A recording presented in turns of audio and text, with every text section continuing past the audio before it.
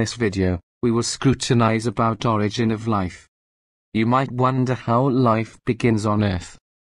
In this context, two substantial and contradictory ideas rationale for the origin of life on Earth. These are special creation, theory of evolution. We will discuss first the concept of special creation. Believers of special creation concept are called creationists. They believe that God created universe and man, a supernatural event, at a particular time in past. This theory explains that every species was individually created by God in the form in which it exists today. Species are not capable of any change, so this theory rejects any other possible ideas like evolution. It relies completely on inspiration, meditation, and divine revelation.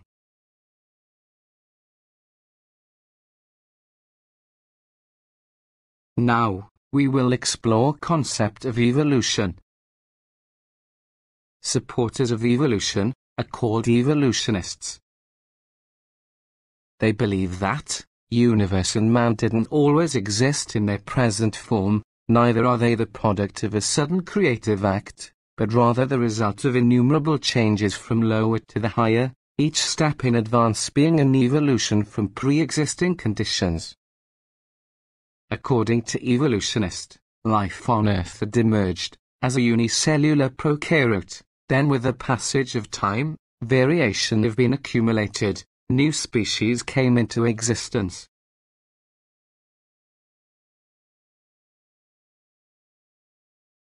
The current higher organizational levels are the descendant of the earliest unicellular prokaryotes that might have originated spontaneously.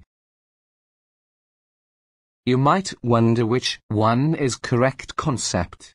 Theory of special creation, or theory of evolution. It's merely the game of ideologies, none of them can be proved right or wrong. Faith accepts things for which there is no evidence in scientific sense. However, science accepts things for which there is an evidence in scientific sense. And scientific truth to the scientists is tentative. But theological truth to the believer is absolute. Since, then process of special creation occurred only once, and therefore cannot be observed.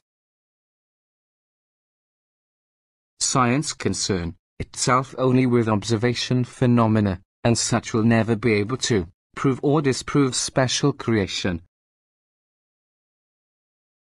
This means that logically, there can be no intellectual conflict between scientific and theological accounts of creation, since they are mutually exclusion realm of thought.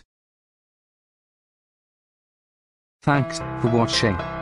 Stay tuned and support us. Like, share, and subscribe our channel, SKW. We will try our best to give simple and effective educational information via the use of the best animation.